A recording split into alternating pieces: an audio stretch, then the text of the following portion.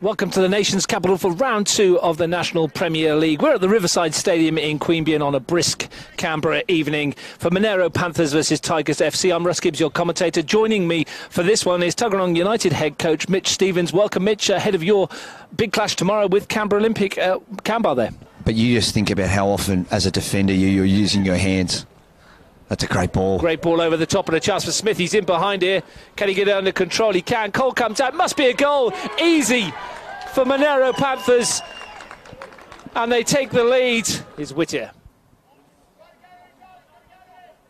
So it's Stricker, is it? Into the penalty area. Good run this, and he goes down to the challenge. It's a penalty. Nathan Alfrink between the posts for the Panthers. Rocco Stricker strides forwards and drills it into the bottom corner, and the Tigers draw level. Looks for Borgner. Not shy of a shot, Julian Borgner, and fires one away and finds the bottom corner.